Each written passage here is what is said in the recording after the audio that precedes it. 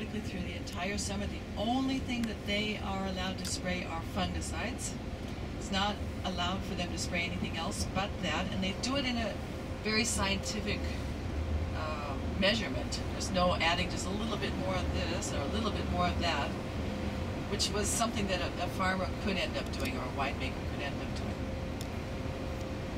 It was one of those little trains I was telling you about, but it was something that just came and it went away, and it didn't make a real huge difference on our harvest. So here we are back in Vinnigan. Vinnigan also has a specialty